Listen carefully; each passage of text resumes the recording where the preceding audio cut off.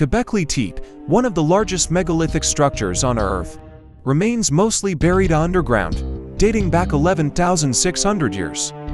It challenges the assumed timeline of civilization's origin around 6,000 years ago, linked to megalithic creations by settled agricultural societies. This structure, filled with 20-ton pillars featuring astronomical alignments from a hunter-gatherer society, was deliberately buried. Archaeologists struggled to explain how such a society created this. Moreover, this period saw the simultaneous emergence of agriculture while constructing this megalithic wonder. Göbekli Tepe's puzzle prompts a re-examination of ancient human development.